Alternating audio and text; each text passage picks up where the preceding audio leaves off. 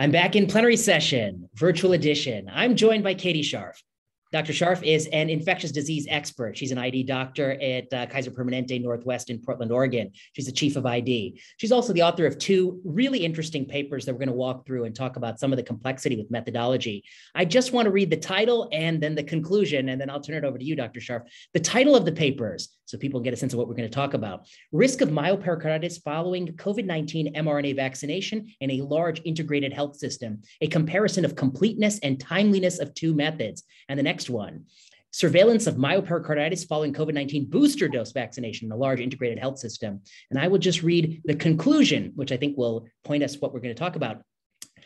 We identified additional valid cases of myocarditis following an mRNA vaccination that would be missed by the VSD search algorithm, which depends on select hospital discharge diagnosis codes. The true incidence of myocarditis is markedly higher than the incidence reported to advisory committees. The VSD should validate its search algorithm. And then the other one concludes, we identified a rate of 9.1 cases of myocarditis per 100,000 COVID-19 booster doses, which is higher than prior estimates reported by VAERS. Dr. Sharff, thanks so much for doing this. Pleasure to talk to you. Thanks for having me. Nice to see you. It's nice to see you. And I guess we should disclose we're both graduates of University of Chicago Medical School, Pritzker School of Medicine, a great place. I enjoyed my time there. That's right. Although I didn't know you in medical school. We didn't. Well, I knew of you, but I don't think we had time. Yeah. Didn't have too much time to chat. So where shall we begin? I think the best place to begin is, maybe to talk about the work you were doing and what led you to sort of go down this rabbit hole and start to look into this issue. Sure. Yeah, that's a great place to start off. So I'm a clinical infectious disease doc and also do some administrative work with vaccine implementation. So have been intimately involved with vaccine implementation here in Oregon, helping set up the All for Oregon vaccine site, and then co-chairing a committee on vaccine safety. And so, essentially, I never was really intending to publish any sort of studies.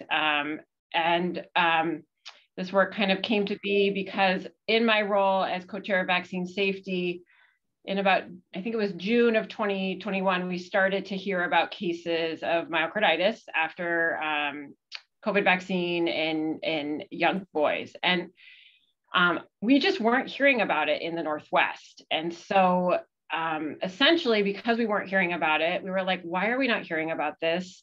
We need to make sure that we're detecting these and submitting them to VAERS. And so myself with one of my pharmacy partners who's a co-author on the paper turned to our analyst, who's also a co-author, and said, hey, can you just set up a data collection system to send us cases of myocarditis after vaccine so we can make sure that those cases are submitted to VAERS. So that's really how this all started, is more of like a QA project. And so essentially we would get lists of patients who had a diagnosis code of myopericarditis after receiving their COVID vaccine, and quickly look through the cases. And if they seem like they fit, I would kind of send an email to the clinician being like, hey, did you submit this to VAERS?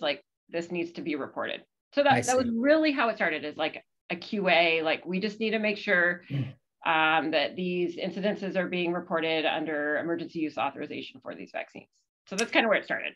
That's really important. And I think, I guess it's important in many respects. One, which is that, of course, as an ID doctor, you are undoubtedly a great proponent of vaccination and the miracle of vaccination for many diseases. At the same time, we always want to vaccinate as safely as possible. So it's really important to document the numerator and the denominator. And I guess the other thing that I'm curious about is sometimes you called a physician and they hadn't reported to VAERS. Is that fair to say? Yeah, I mean, as a clinical doc, you know how many charts you have to do, notes you have to do. And so one more form to fill out, I think all of us have best intentions, but sometimes, you forget to fill out the form, or you can't find the website, or you didn't realize that you were supposed to submit it to VAERS. And so really just encouraging all of those clinicians, if this was a case, to make sure that it got submitted. So really just a QA project. And really, that was the summer. Every week we'd get lists through QA, we'd look through them and, identify which ones needed to be submitted and really kind of encourage the clinicians to submit them. And that's how it all started. Mm-hmm. And then, it was like fall of 2021.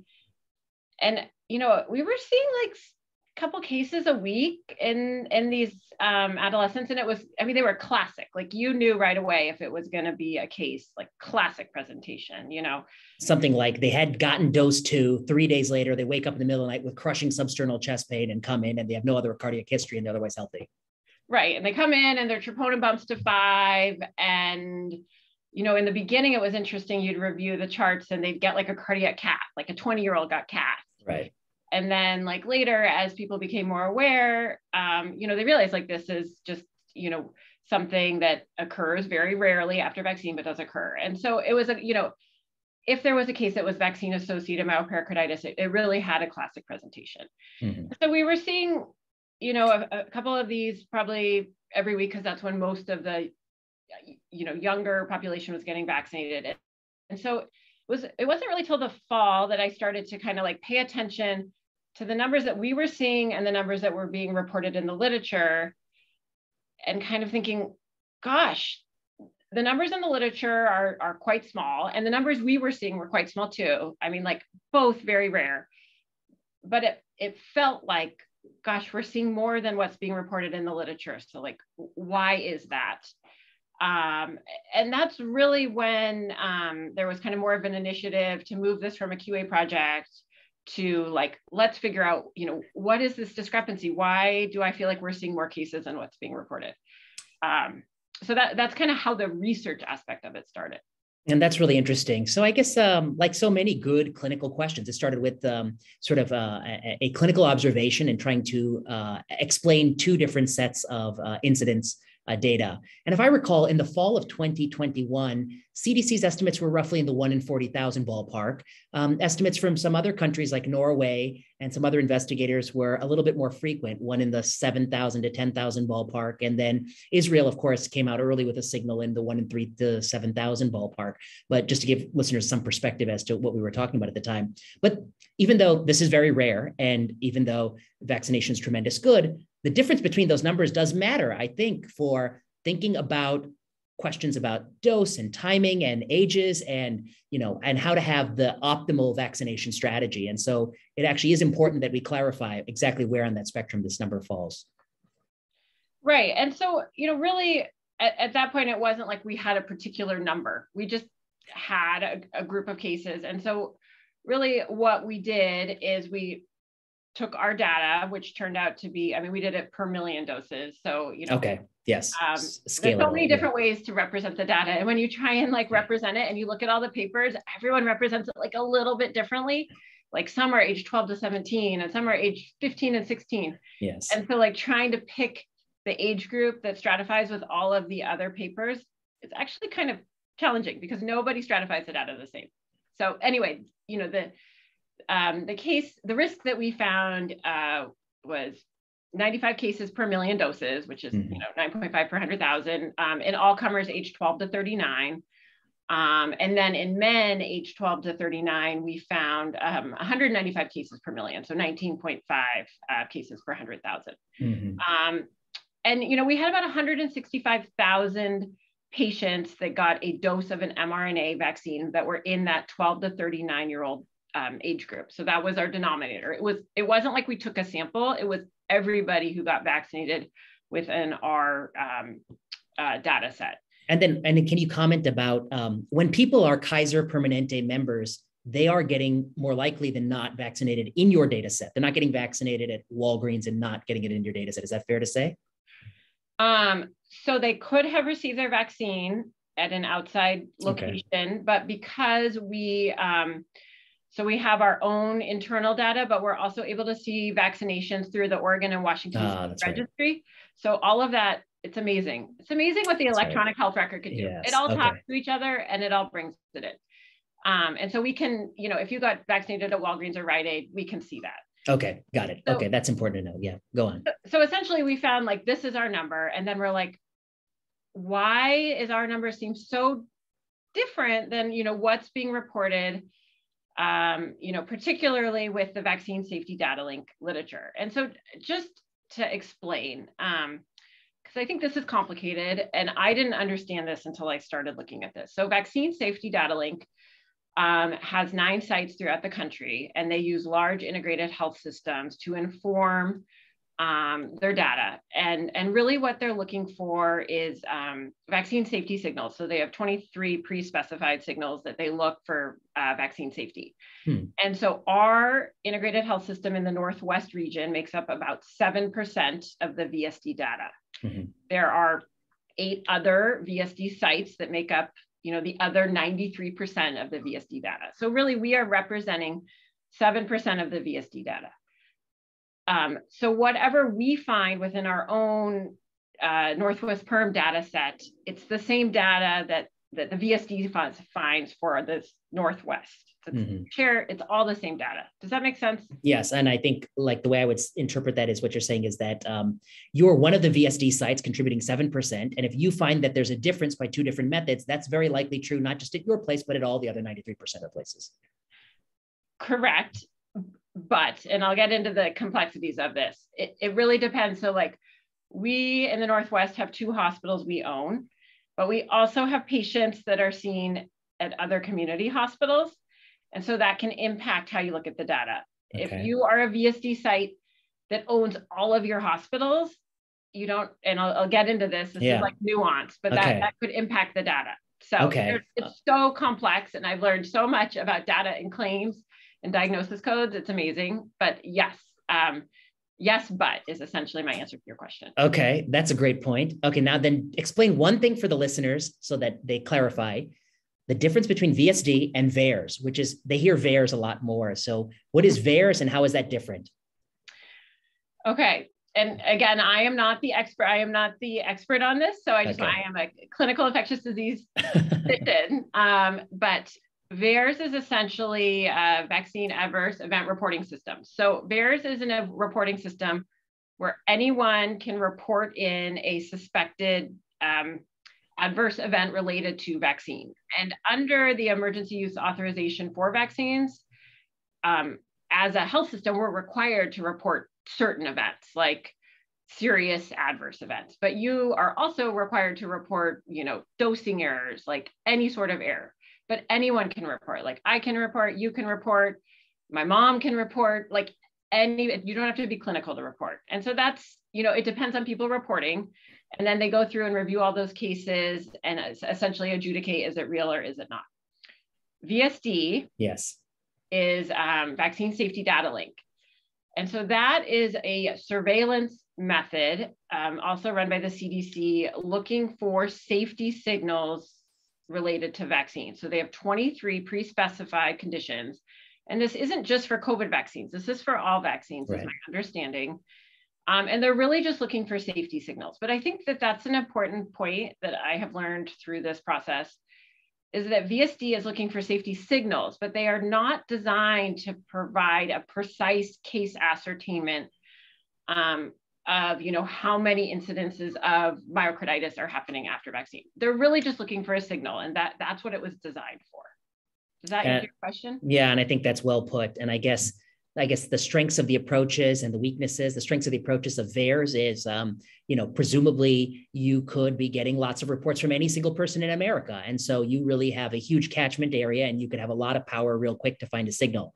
The downside is that, all these systems are subject to the 2 errors. One is there could be a real safety signal you're not catching, of course. And the other thing is you could be catching something that's not related to the vaccine. It's just coincidental. And so I think all these data require careful, like making sure it's the same thing you're tallying up and not different clinical entities. And 2, comparing it against some baseline rate or what you would expect in the absence of vaccination.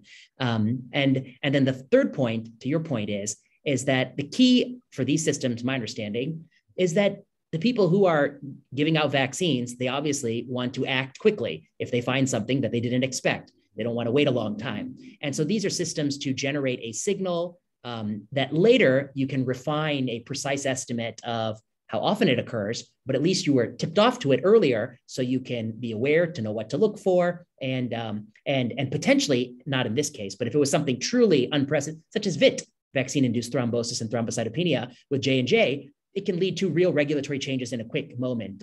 Many European nations limited that product in women, for instance. Yeah, and I guess I would say like the great strength of the VSD is just constantly detecting for these signals. So yes, even passive, even without somebody, right? Yeah, you don't need people reporting. Like it is looking at the data for these signals, and so it's a great, I guess, passive surveillance system to look at these signals. I see, and together they're complementary. They're complementary. And so, you know, I think we have a lot of safety signals in place for vaccine safety. And I think that that is fantastic. And I really, you know, applaud, you know, the systems that we have in place. And so I guess our study is just looking at like, how can we improve upon the systems that are already there? And that's really the question we ask. Like, these systems are already in place to pick up these safety signals, but how can we provide a precise estimate of the risk of myopericarditis after COVID vaccine? Like, what do we need to do? And that's really, you know, where we looked at, you know, our study versus the VSD. So we replicated the VSD data to see like what was explaining the discrepancy. And so I'm happy to go through that. Yeah, let's start with that. Yeah. Okay. Yeah, let's start with how, I guess the first thing you do is you recapitulate the VSD finding. Right. So we recapitulated the VSD finding. And just so you understand, so the VSD relies on ICD-10 claims data. So that's how, so like you get hospitalized, you have myopericarditis, you know, eventually the hospital submits a claim, it goes through the claim system, and then they look at that claim, and that's how they pick up the claims data. And so that's what they rely on, ICD-10 claims data. And so we essentially replicated what they found. And within the same group of patients, their methodology picked up 11 patients that had myopericarditis, of our denominator of, you know, 165,000 that got vaccinated. And this all, you know, we looked at the strict VSD definition. We adjudicated all of these cases.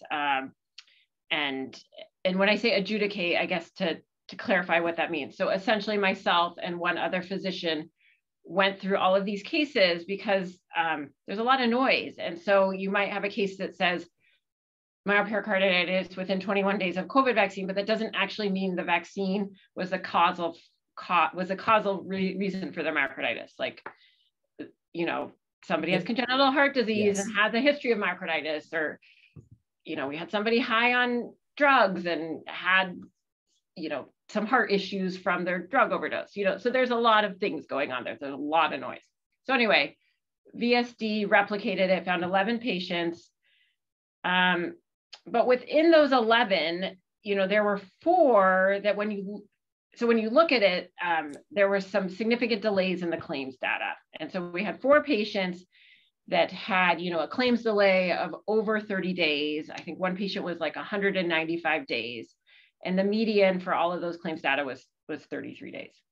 So I'll pause there and see if you have questions. No, that's very interesting. And I think the points I'm taking away are, these are ICD-10 codes, which are billing codes. They may be added to cases for all sorts of reasons. For instance, if somebody got vaccinated and then got very high on drugs and they had troponin elevation, they might be coded as one of these things. But of course, it might be the drugs doing the damage to the heart and not the vaccine. So you have to exclude that. That requires you to look through by hand. And I think the other terrific point you're making is that a lot of it is just not related to the vaccine, and you're removing that by hand. So if somebody were to do an analysis just to use these codes without sort of this kind of thoughtful doctor looking through, they can have a totally off estimate. They could be adding all sorts of things that don't really fit the bill. And then I think the other point you're making is you focused on 12 to 39 in your paper, because we knew that the risk was higher in that group. And also it's more relevant because obviously the older you are, the benefits of vaccination are so colossal that, you know, it's really almost a moot. I mean, it's always important to think about safety, but if you're 80 years old, you should be getting the vaccine yesterday. I mean, there's no reason to be delaying. So I think it's very important what you did. And I think that is good. You want to go to the next part, which is so you're basically doing what they're doing. So that was like the first part is replicating it. And then essentially with our study, so we use encounter diagnosis codes. So we're not relying on ICD-10 claims data. We're looking at encounter diagnosis codes. We had 32 encounter diagnosis codes, which essentially map to 21 ICD-10 codes. And so we found 16 patients, and we're like, okay, why are we finding more than the VSD? And so there was 3 big reasons why we found more. Okay. The first reason was just an ICD-10 code was missed. So I-514, myocarditis unspecified. My favorite one, my favorite code. was just not included. And I-31-9 was also not included. That didn't actually account for any cases. You know, I mean, like, I'm so happy that we found those codes, because the VSD has now updated their criteria to include those 2 codes. So if you look at the ACIP meeting notes from, you know, January and February, they now include those 2 codes. So more inclusive, you know, we're already improving vaccine safety by adding those 2 codes. So that was reason number 1. Reason number 2 that, you know, we found more cases was claims delay. So essentially we're looking at data up through October of 2021, because that's when they're starting to have discussions about, like, should young kids get vaccines and boosters, et cetera. It's October of 2021. And so essentially we're getting, with this encounter diagnosis code, we're getting all the data in real time. We're not relying on claims. The VSD data, because it's claims, there's claims delay. So as I said, median duration 33 days. Some cases weren't, you know, reported till like day 195. So, and I think this is important because people may not appreciate that the people filing the claims are filing the claims to get money. And there's a new, and I don't know the exact numerical cutoff. It might even be 3 months or 6 months. It's further out than these numbers are given, but there's like a cutoff by which they have to submit their claims data, but they're not necessarily in a rush to do it. Like a private hospital, for instance, they may, you know, it's expensive to hire all these people billing. I mean, their whole rooms in the hospital full of people doing this kind of billing and submitting and stuff. And so it's natural that some claims are being submitted later from the encounter, and that what you're saying is that the standard methodology will be missing those because it has cutoffs that are more sooner than those claims are submitted. And your method is different because you are actually you're searching the text of the EHR. Is that accurate? Searching the diagnosis codes. So the diagnosis codes. Okay. So like if and I guess another difference is we're looking not only at inpatient and ED visits, we're also looking at outpatient visits. Oh, that's right. Okay. Right. And so it's a diagnosis code, like you see a patient in the clinic and you put in your diagnosis code of myocarditis as like your billing code for that clinic visit. Okay.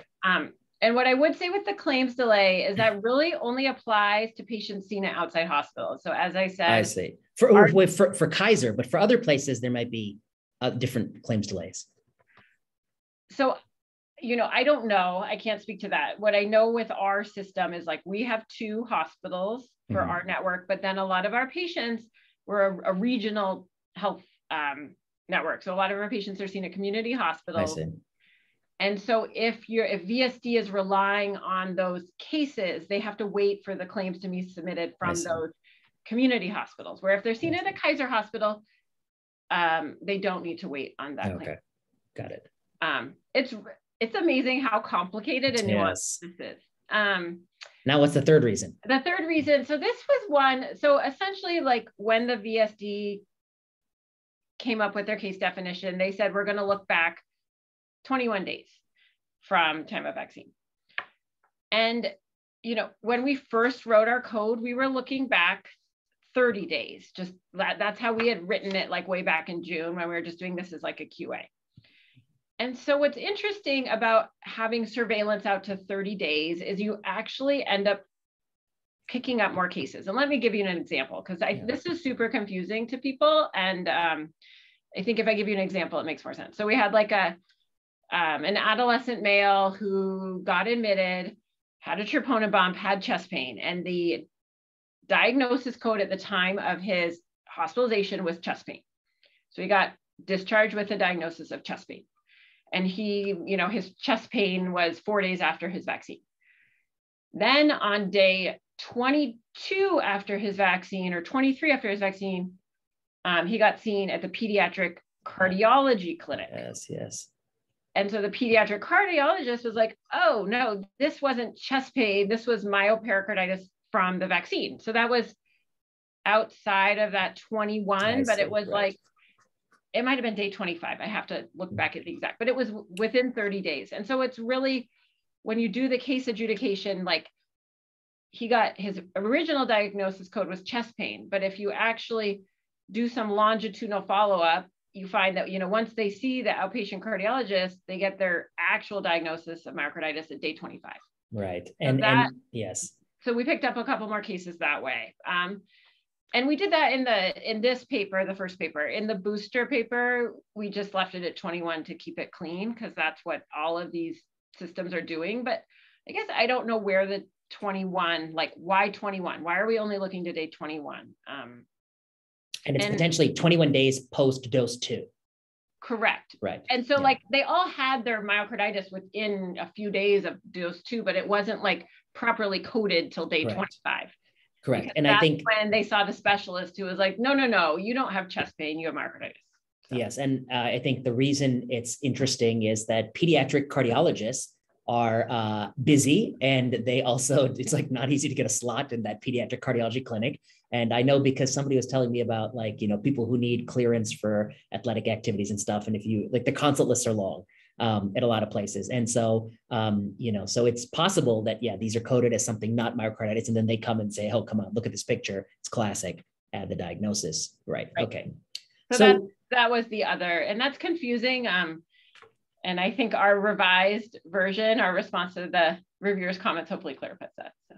So you're saying the VSD method would have identified 11 cases. Your additional methods have identified 16. So you have sort of a 45% increase in the numerator, and which translates into the different numbers you're quoting per million. Correct. And I guess I would say one additional point is that our method is picking up these 16 in a timely fashion. Like we're picking them up within days of them occurring. The VSD, they pick them up, but because of that claims delay, if they're not billing for 195 days, that one's not going to be picked up. So then when you are making vaccine policy that's time dependent, you might not have ascertained all those cases. So maybe when you make vaccine policy, you say, this is cases that I can be confident in, prior to the last 90 days, but there may be some lag in the last 90 days. I see. That's an interesting point. Methodology. So that I think part of it is like they might eventually get the cases, but there's a time delay. And as we know in this current environment, like everything is so fast. So that time delay, is a limitation. And, you have this lovely figure in the paper, which kind of puts some of these things in perspective. But it's basically showing, rates per million, ages 12 to 17, you're in the, 186 to 200 ballpark. But for men, the second dose, age 12 to 17, 377 per million. And for 18 to 24, and it looks like from not just your study, but many studies, the 18 to 24 is like the highest risk demographic. A little bit younger is higher, but a little bit lower. And then over 24 to 30 is lower. But the risk appears to be, higher than baseline, even for 40-year-olds, for instance. You didn't go up that high, but even 39-year-olds, for instance, higher than baseline risks. And I guess I would say our study is 165,000 patients. Correct. So like the precision of our risk is not as good as it could be. If we replicated this at all of the VSD sites, I said we're 7%, we'd have a much more precise estimate of like truly what is that risk in the 12 to 17 and the 18 to 24. I can see based on our data what the trend is, but I really, would love to have a bigger sample size to get that precision. Right, and that's a very good point. And is that also why you're not separating Pfizer and Moderna? Yeah, we just didn't have. Well, it's interesting. Pfizer was like the hot vaccine, I think, initially.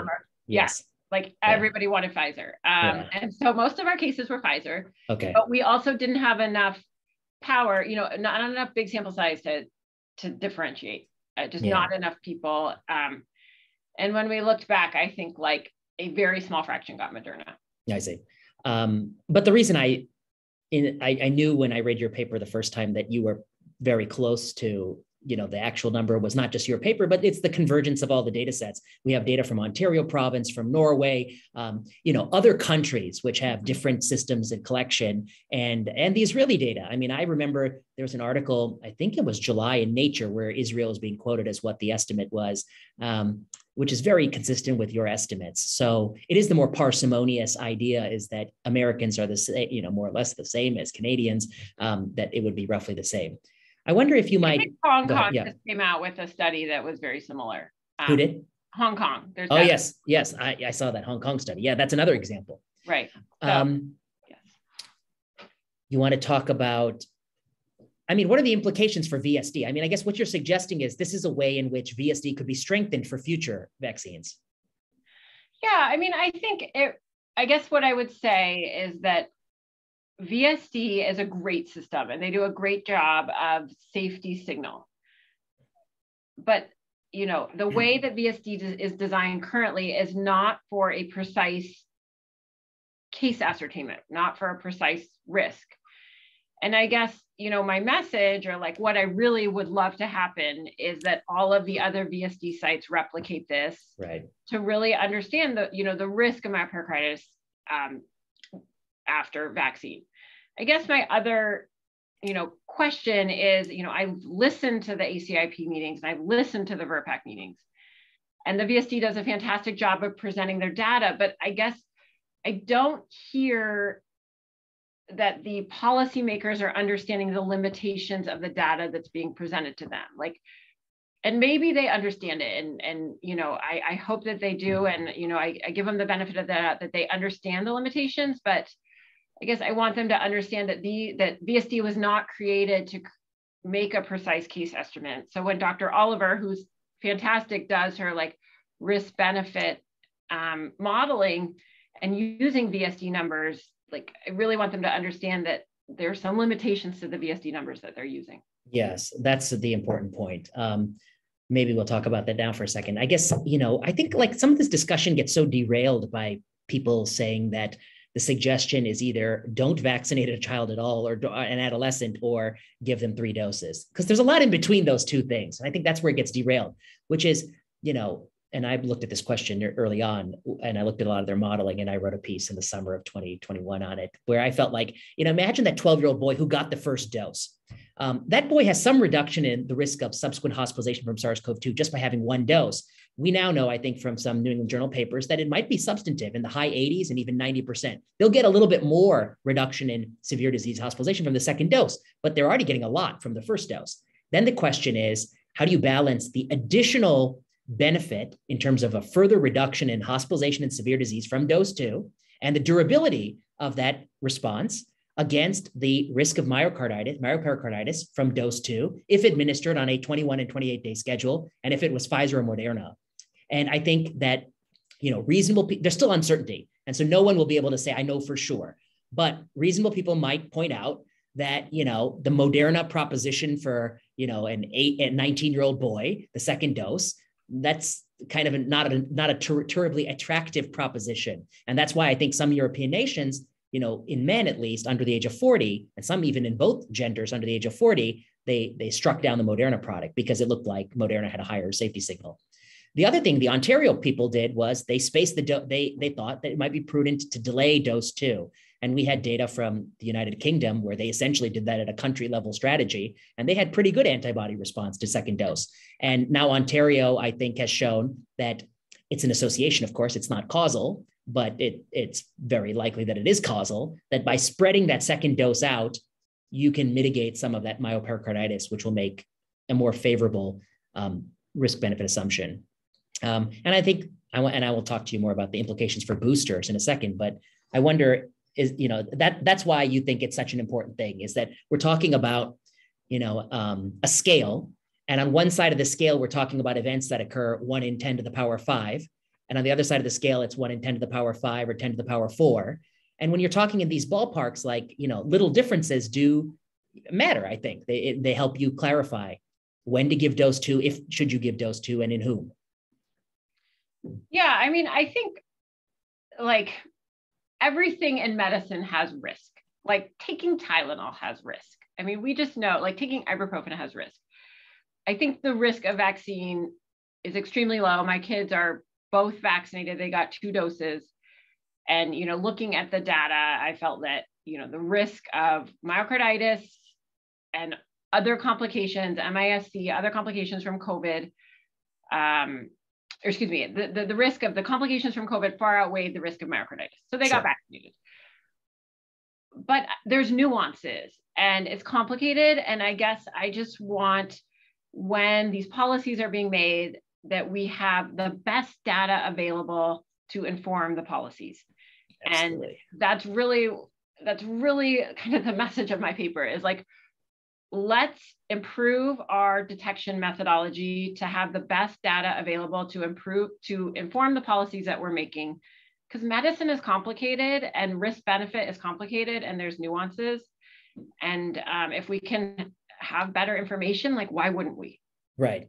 And then I think, even for people who steadfastly believe that everyone should get, at least at the time of this work, 2 doses, and maybe now everyone should get 3, whatever they believe, you can use one product over the other product if there's a difference in the products. They both provide excellent protection, Pfizer and Moderna. And in the beginning, you didn't have a choice. Like when I got mine, it was whatever I pushed my way. December of 2020, yeah, right? Like whatever you can get. Whatever you can get. And I push people out of the way to get that, I was a word, but now there's a choice, there's an abundance. And so you could choose, and then you can also delay. But let's talk about the booster data, because I think you're one of the very first people to even come up with a number for this question. And we still don't have robust numbers. So let's talk about that. So this is a brief report and it's, currently published. So you can find it out there on PubMed, but congratulations.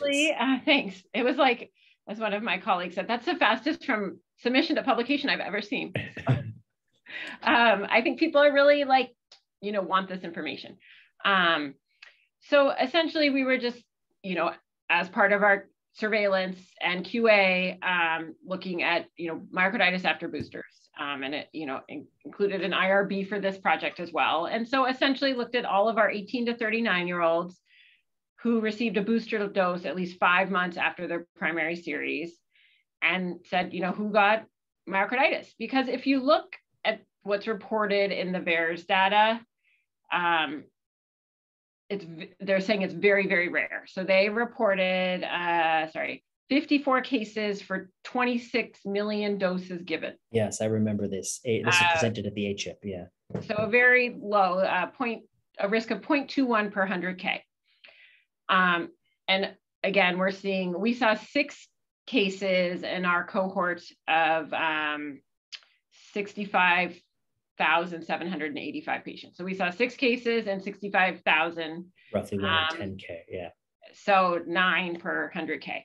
So I guess, it presents the same, like what we've seen. It's the same presentation. Somebody comes in with chest pain, troponin bump, may have, echo changes, may not. It's interesting how medicine's progressed. Initially, all these patients were getting like cardiac MRIs. Nobody's getting cardiac MRIs anymore. It's interesting how and I have no opinion on this, just, observation as you watch this. But I guess the point of this paper is that it's happening and we need to keep an eye on it and understand the risk of, myocarditis after booster dose, because, I think everyone's assuming that it's going to be less because of the time interval. Yes. And that makes physiologic plausible sense, but we can't just assume that. We have to look at the data. That's such an interesting point. And so I guess I was more surprised to read this than I was the first, because I think what it suggests is that, to some degree, this phenomenon is due to stacking doses in a tight time window. And then the other thing I think people forget is that 21 and 28 days, they were not picked for optimal immunologic property reasons. They were picked because when you're in a crisis situation and you're running a randomized controlled trial, you need a readout quick, and you're going to stack the doses as close together as feasibly possible so you can get your efficacy signal, so you can approve this product and save millions of lives. I mean, I think, so I don't fault them for that time window. I think it was a very logical trial choice. And then I think there's data that was showing that the people who happen to delay happen to have lower rates, and that gives you some information. And so I think And then the third piece is that with a lot of idiosyncratic drug or vaccine-induced side effects, there is a tiny portion of the population idiosyncratically susceptible. And in the first or second dose, you identify those people, and the cohort that remains to get boosted, that has excluded the people who are like myocarditis susceptible. Mm-hmm. But I think what your paper shows is several things. One, spreading the dose might matter, but even if you're getting dose 3, 8 months or 10 months later, there's still a non-zero risk of myocarditis, suggesting that it is not all related to the timing. The second thing is, even though you've already excluded people who had myocarditis on dose 1 or dose 2, because presumably they're not keen and eager to get boosted, they're probably self-selecting out, there is still a rate of myocarditis that's non-trivial, suggesting that it must be immunologically mediated or some other mechanism where people are still susceptible, even if they've cleared the first 2 hurdles. And then the third thing is the actual rate, which is, I think something that now Israel has put out, I think kind of similar to what your rate is in your data set. Yeah. And so I think those are the very important points.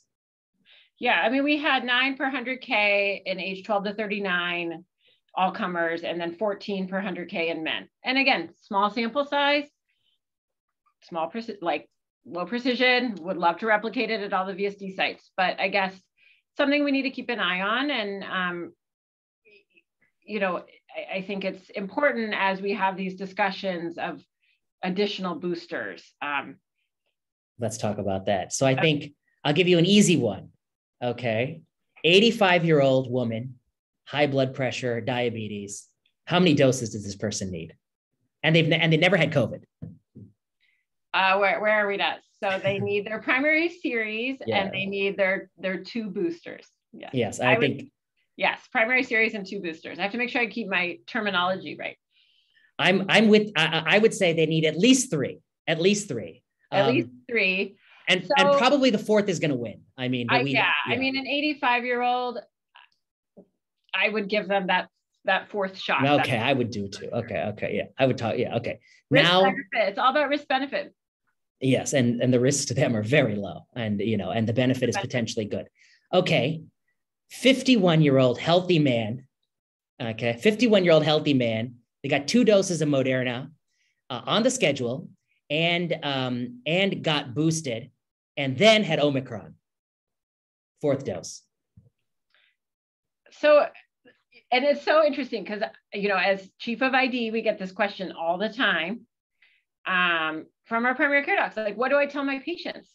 And it's like, we don't have data to inform you right now. Like, we have some, neutralizing antibody data out of Israel in their healthcare worker population. And we have some data out of Israel in 60 plus that has some confounding, but there is some data. And so, if you want me to give you a data-driven answer, I don't have the data to inform. Okay. I can say if you give them their booster, their neutralizing antibody will go up. That's totally agree on that part. Yeah, no, I totally agree. Okay. I would say my recommendation to that patient without any data to inform is that they probably have durable protection because they've had 3 doses and they have Omicron. And so I would say they have durable protection. And right now, without any data, I would not advise them to get a booster. 22-year-old, 2 doses, and just had Omicron. Should they get the 3rd dose? A 22-year-old man, rower on the collegiate crew team, 2 doses, and had Omicron, fully recovered, looking good. So again, no data to inform. I guess there is some data about booster doses in young men that has some limitations. I would say with the Omicron, at this point, with what we know, they have durable protection and risk benefit. In my opinion, I would probably say to hold off until we have more data. Yeah. So what would you say? Oh, I totally agree with you. And that's why I had an axe to grind, which is that Princeton, Yale, and Stanford do not acknowledge that in their policy. And actually, Stanford is poised to deport PhD students who are on visas because they're not getting the booster, even if they've had Omicron. And some of these schools have they've decided that after 30 days of Omicron, it's safe to give the booster. I have a problem with, how can I put it? I feel like as policymakers, we lose sight of the goal. The goal is we don't want people suffering from COVID-19, and we do want to encourage vaccination. And you got to see the risk gradient by age, and you got to take all your energy and think about the old vulnerable people. My understanding is right now in America, there's 65-year-olds and 14% have not been vaccinated, 65 and up. They haven't gotten even one dose of anything. And many of them have never had COVID. They are just sitting ducks for a subsequent viral surge. It's a total unnecessary risk to take. And, we're going to be potentially those pockets of people, they're going to have a Hong Kong situation on their hands, which is terrible. So that's where our mental energy should be. And so when I see Stanford's mental energy on a 22-year-old person, I get irritated because I expect better from Stanford. I mean, there's full of smart people. Okay, last question. Or no, because that's fun. Last question. A 12-year-old who got one dose, and then before they could get dose 2, 12-year-old boy had Delta. What should they do? Gosh. I don't know. I'd probably a 12-year-old who had Delta. So they probably had Delta back in October, maybe. Yeah. So I don't know the durability of their protection from their Delta. The standard recommendation would be to vaccinate them. I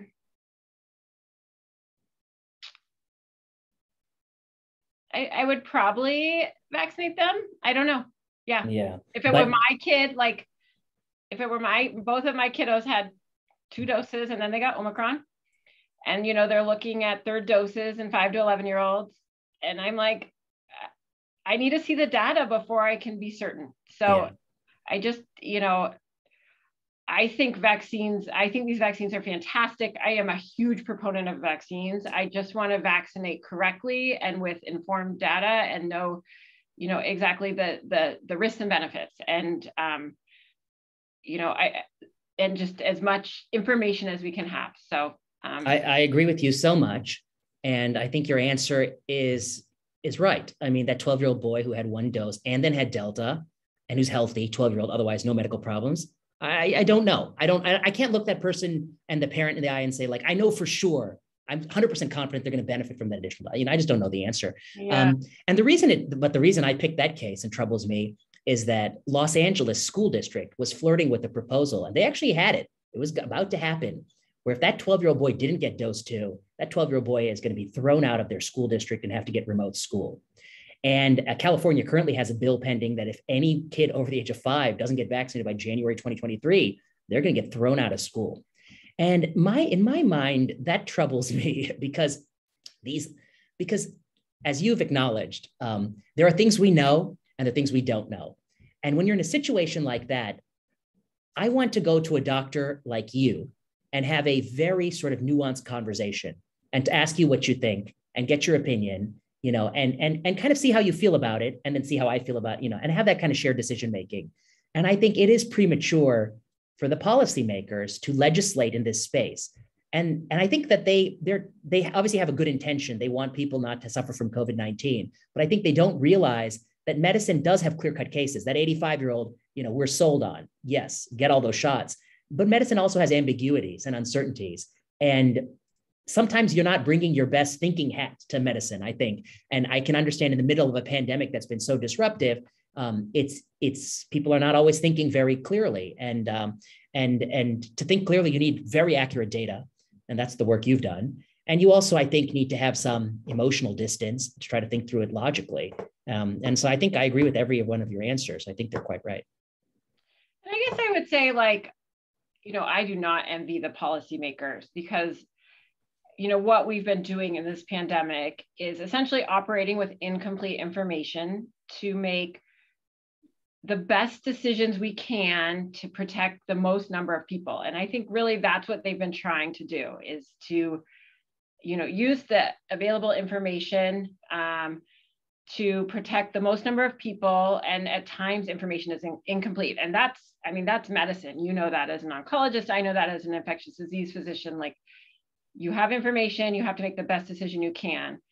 And I think, as we move forward in this pandemic, it's really just evolving information. And as we learn more and understand more, being able to adapt to that new information, to be dynamic, to make the best decisions we can for that patient and for those policies. And so that's really what I would encourage, is just to continue to be open to new information, and make, the best decisions we can as we've been trying to do this whole pandemic.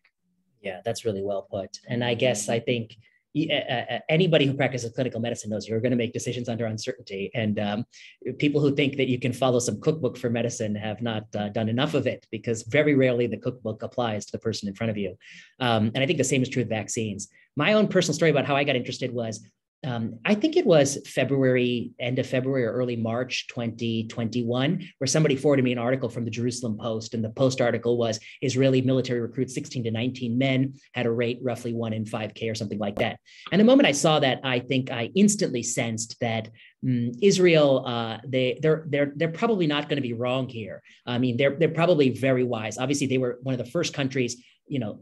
My understanding is that the whole country is a Pfizer clinical trial site, because that's apparently how we're approving all our products, just whatever we did them last week, that's our approval. But yeah, so they were the first to get Pfizer vaccination, and they have a lot of smart scientists there. The moment they saw it, I thought it was credible. I tracked it in May when the EMA opened an inquiry.